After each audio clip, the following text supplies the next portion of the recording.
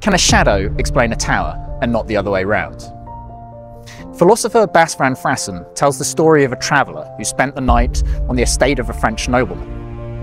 On that estate stood an isolated tower, and at tea time its shadow would just strike the castle terrace.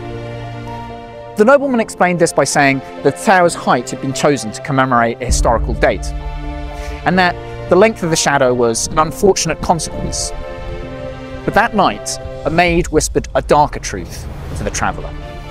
She told him that the tower marked the spot where the nobleman had murdered a woman who spurned him, and that its height had been chosen so that the shadow that it cast just touched the place where he first declared his love. This speaks to explanation. We can give an explanation in physical terms, in terms of geometry, trigonometry, the height of the tower and the angle of the sun and so forth. But in this case, perhaps the truer story is the one of the haunted past, of the spurned love. And in this case, it is the length of the shadow that explains the height of the tower.